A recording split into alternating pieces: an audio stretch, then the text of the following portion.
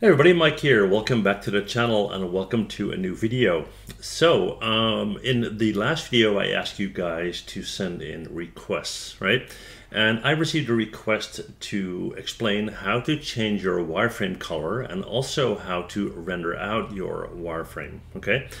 Not that difficult actually. So what we're going to do is we're going to set up a quick scene. We'll grab some objects. We'll do a sphere, a cube, and a cylinder. Let's move them out a little bit. Let's take this guy, move it out here, take our cube, make it a bit bigger, and move it out a little bit. And I guess that's fine. Yeah. Just turn on my grid for a second so I can see what's going on, and we'll grab all of this and we'll move it up like that. Okay. Now, let's say I want my wireframes to be white. Now, as I select them, you see by default they're green, right? So what I'm going to do is I'm going to select all of these. I'm going to go up to Mesh and Combine first. So if I change one, I change all. Yeah.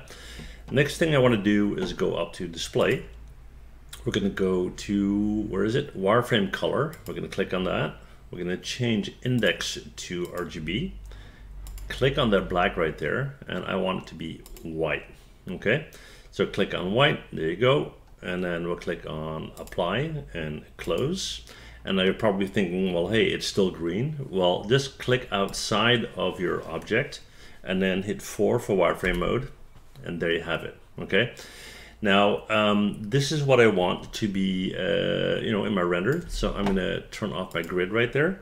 And I want the background to be completely black. So I'm gonna hold down Alt and hit B. And there you go, completely black.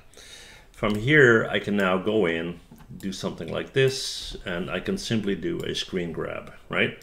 I can do that.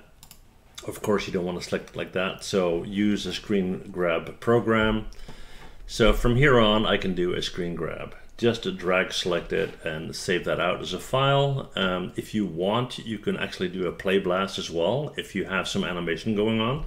But that's how easy that is. So 1, change the color of your wireframe, and 2 is simply to grab a screenshot of that, okay?